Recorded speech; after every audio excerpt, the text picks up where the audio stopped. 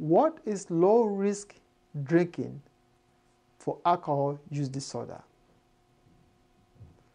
Low-risk drinking refers to the amount of alcohol a person drinks in a day and/or over a week. The more a person drinks, the more likely they will develop an alcohol use disorder. The number and frequency of drinks varies between sexes. For those individuals who follow the guideline below, they will have a low risk for developing an alcohol use disorder.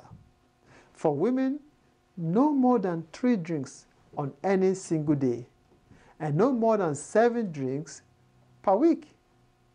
For men, it is defined as no more than 4 drinks on any single. Certain people should avoid alcohol completely, including those who plan to drive a vehicle, or operate machinery.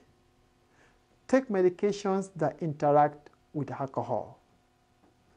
Have a medical condition that alcohol can aggravate, and those who are pregnant or trying to become pregnant. Drink less. Live longer.